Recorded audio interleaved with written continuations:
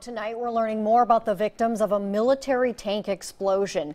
It happened about 20 miles east of Bend yesterday at a firing range.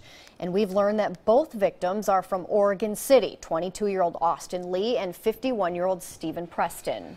Well, tonight our Jennifer Dowling digging deeper into this explosion and the reason the men may have been in that tank. Friends say that Steve Preston did most of his restoration projects out of a workshop at his home located in Oregon City. They say he had two men working for him to help with those projects.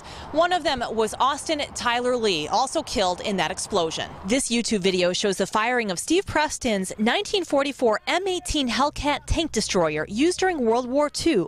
That's the machine Oregon State Police say exploded while Preston and Austin Lee were planning to fire it at a range near Bend. The vehicle that unfortunately was involved in this tragedy was one of Steve's marquee vehicles. The president of the Military Vehicle Preservation Association says that Steve was a convention chairman with the organization and was passionate about maintaining history. He was very energetic.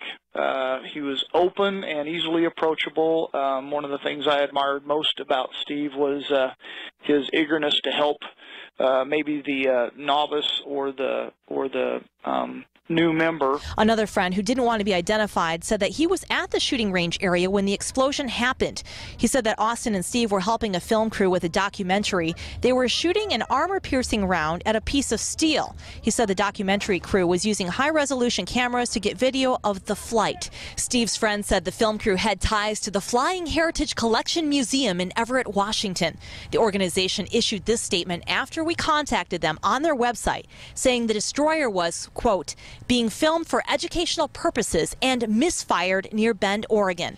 The accident tragically claimed 2 lives. The tank's owner, who was a respected tank expert and a longtime partner and friend of Flying Heritage. The entire Flying Heritage team mourns this terrible loss. It was important to Steve to maintain the vehicles, appropriately and accurately to their historical nature. Friends say Steve also owned Sargent's Towing in Portland. Employees there told us by phone they were too emotional to speak on camera today because of the loss. Investigators say autopsies are scheduled for later in the week.